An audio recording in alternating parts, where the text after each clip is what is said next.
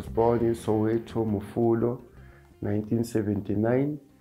I grew up at Mofolo, exposed to art because we had an art center. We also had like a cinema, so that already influenced me as a young man to be part of the arts or the art scene in Soweto.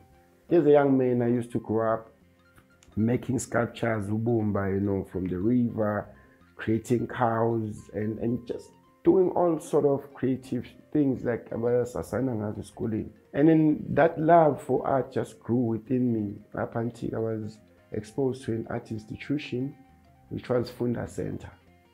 Funda Center is here at Eyethu, which is Soweto, where now I started growing really seriously. It was like now I'm becoming an artist. I could see now I can make shades, I can paint what I like, I can create my own style.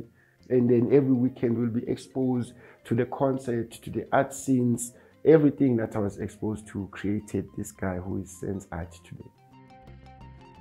I remember a question when I was offered a scholarship to go and study in Switzerland. The question was, with all that knowledge, what are you going to do with it? That was an inspiration for me to come back and look at Eyethu and say, you know what? I need to invite a couple of artists that I used to study with. Can you now go to Eyethu, revamp Eyethu, find some funds? You don't need money from Eyethu. And then just start building around a creative hub, We started painting around Eyethu and then worked with Soweto Tourism to guide us how to create a route so that tourists can come and then curate the space. And also not only Eyethu, but the surrounding of Eyethu, where we painted everywhere. And then started creating a Kasilami Street Art Festival. And then I think that we documented it, and then when the developers came, they just realized, okay, these are the artists that's been working with the Eyethu.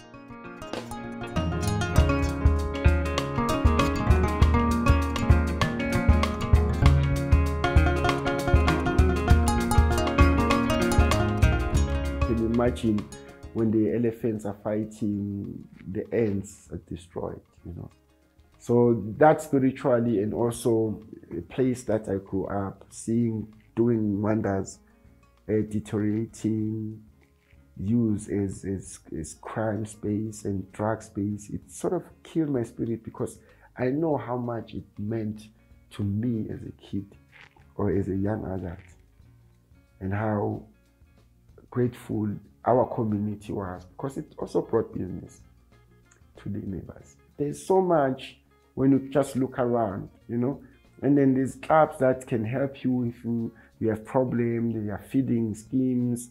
There's so much that people need to look into. So we grew up in that environment where we knew, and our parents taught us that you just look around, you'll find what you're looking for. And then we looked around and we found our potential.